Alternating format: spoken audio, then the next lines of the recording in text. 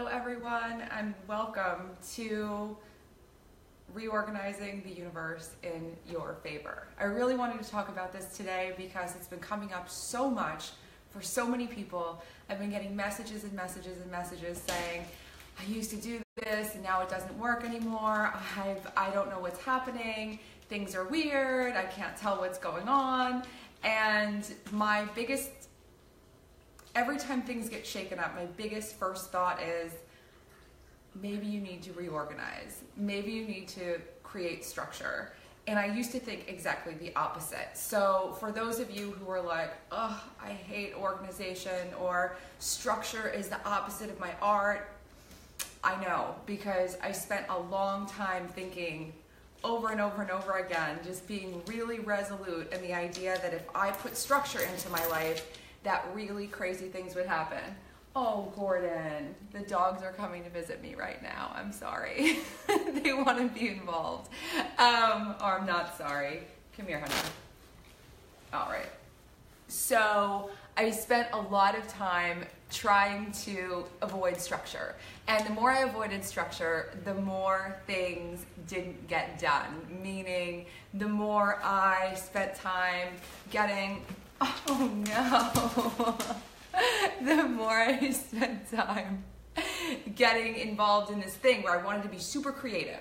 I wanted to have so much done. I wanted to make sure everything was free and open. I didn't want to close any doors. So if I had organization, I would close doors. And as a result of not having organization, I got nothing done. And as a result of not having organization, I never had progress. And as a result of not having structure, I was all over the place. So if you think about it, you're like a whole giant energy field, and your home reflects that energy field everywhere. And if you want to have more order in your life, more progress, more everything, you need more clear space. And that clear space thrives when it is organized. So it might seem contrary to making art. It might seem contrary to being a manifestor. It might seem contrary to all the things that you're used to, but I promise you, more order and structure is super creative. In fact, being all over the place, super free-flowing, can be the thing that holds you back the most. It's almost like the greatest invisible clutter is having no structure. So right now, cosmically, it is Saturn in Capricorn. Saturn is this planet that's supposed to come and make these decisive changes in areas of your life, adding structure, sort of the taskmaster planet. And when it gets into the sign of Capricorn, it finds its best friend, because Capricorn is very get things done, get it in order, get it happening, make it happen, very strict and structured as a sign overall. So this theme of Saturn going into Capricorn is this massive reorganization of everything. Even things that you thought were going okay might get reorganized. And when you see things getting shuffled and reorganized and shifting, you can freak out. And so the first thing I want to say is, please don't freak out. Please don't freak out if things got stirred up. There's always some underlying reason, and it's always a call to put more order into life. Rather than freaking out gets rid of the order in life, right? When you freak out, you can't really control anything. So the more you can stay calm and grounded, the easier it can be. So one thing that I recommend everyone do more of is go outside. Go outside, spend time outside, take walks outside, get barefoot in grass if you can, just really go outside and be in nature. The other thing that's really, really important is to get grounded in your space. Whether you're renting a space, whether it's temporary, whether you've owned your house forever, really move into it. Really start to see how it's set up and how it's structured and how comfortable and at home you feel, and make a priority in the next few years or any time of feeling more at home in your home.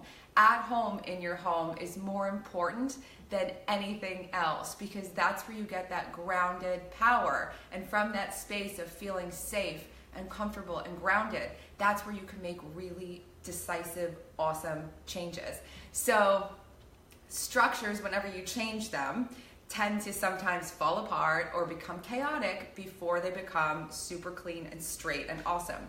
So if you're experiencing chaos and you don't understand why, take some deep breaths and start creating new order. Start creating really simple structure. In all the camps, we focus on real basics to start everything. And I just want to emphasize this for all of you, that if you have some really basic things, like every morning, first thing, I have organic green tea every single morning, same time, every day. I used to think, oh, if I did something at the same time every day, I was a robot. But having these little tiny things that I know make me feel better, make me feel more alive, changes everything. It's just like a really stable, common thing that I can kind of use as a springboard. Another thing that you can do if you're starting to reorganize the universe in your favor is to start really digging in. Start really digging into how things are set up right now. And you might think, it might seem like people just flow through life effortlessly and everything just falls in place for them. But usually those people that have things flow into place for them are really organized in some way. And they're really structured. They have a really solid foundation. And so if you're rebuilding things and restructuring things and making things go right in a whole new way, it can call you to create new structures. So every day, journal, pen, sit, write.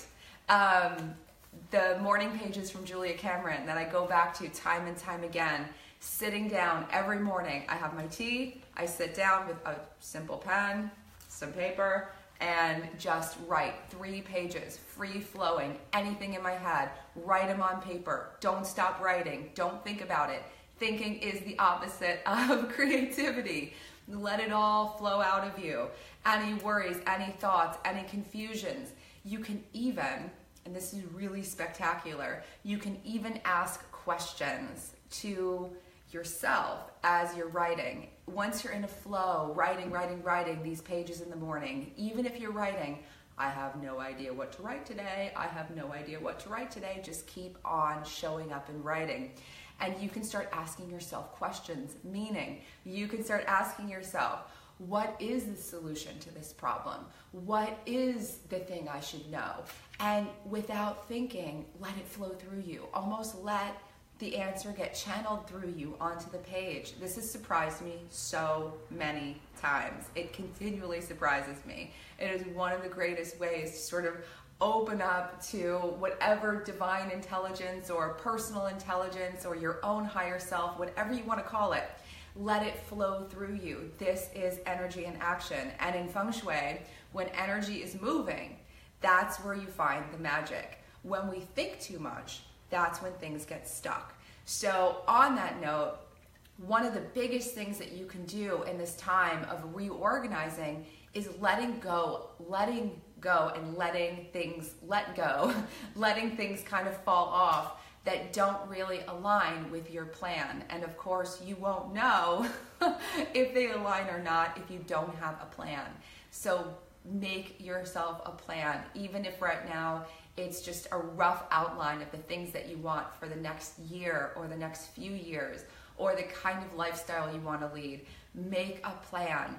And the more you have this plan, the more you'll know, okay, it's fine that this dropped away. It really wasn't in alignment with my plan. It's fine that this went.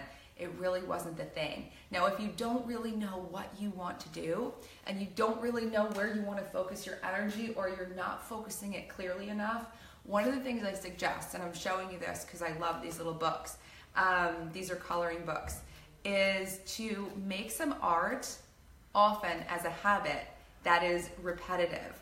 So in these little mandala coloring books, there are all of these repetitive pictures that you can color. So you can select colors and you can start creating. And as you make specifically mandalas or other sorts of patterned art, even knitting, crocheting, where you're doing repetitive action, you can start to open up to that creative flow, just like when you're writing in a journal in the morning. And these pieces of meditative art are really, really powerful. So that's one great practice. And the more you do it, the more you practice it, the more you'll start to see, oh, wait, this does help me shut off all these thoughts and get into a zone where I'm starting to understand more. Another thing that you can do that's really helpful is to clear some space in your house. Get rid of the obvious clutter. I say this all the time, but I'm telling you, I even find more in my own house every single day. There's always something. We're bringing in things all the time. So keep letting things go. Keep giving yourself space so that you can come up with this master plan that's really brilliant. And the biggest thing ever is follow your feelings. Following your feelings rather than ideas or thoughts. I get so many messages about people who feel horrible because they're not where they thought they should be. And you really shouldn't be anywhere. You are where you are. And from where you are, you can get to wherever you need to be. And one of the things you might want to start doing is tuning into how you feel more often and letting that real feeling be your guide rather than thoughts. So when you're coming up with your plans, when you're figuring out how you want to reorder and restructure things, don't do it because of how it should be. Do it because it works for you. The best organization is not all little tiny jars that are perfectly labeled in your pantry. Sometimes it is, sometimes it isn't. It has to be something that works for you and your lifestyle. There are people who are tremendously organized who don't look organized on the surface, but they have things in order that works for them and what they're doing. So liberate yourself to create the kind of organization that works for you and follow your feelings. So a little exercise that you can do that I share often, and I'm going to share it again because it's a really great one, is anytime you feel like you're too stuck in your head, either go outside and go for a walk, and that'll help to bring the hemispheres of your brain in sync, or you can actually just put a hand on your heart and a hand on your head, just in the center of your chest and then on your head, and breathe like this. And you can breathe like this for a while, and you'll feel yourself getting into sync, and that's very powerful. The other thing that you can do, especially if you're starting the day, you feel a little scrambled or not quite present, is you can put a hand on the front of your head and a hand on the back of your head, and you can breathe like this. And just sit and breathe like this. And again, this helps just sync up your brain in a way so that you're really lighting up all of it and bringing all of your creative energy to your life. Now, the feng shui of this all, beyond clearing clutter, is that your whole home can mirror the plans that you are creating. Your whole home can mirror this new organization.